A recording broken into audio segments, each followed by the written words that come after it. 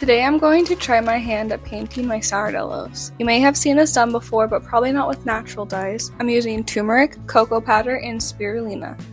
I first started with some cute little sunflowers, and then I did a wave because I didn't really know what else to do with these colors. Well, maybe this is why no one has done it with natural dyes. You can only see a little bit of brown, but the rest has totally disappeared, sad day. The wave one kind of worked, but the point is for it to be cute, and this isn't quite doing it for me. I'm going to have to try this again. Subscribe to see my next attempt. Well, at least the loaf turned out great, that's a win in my book, and my toddler seems to think so too.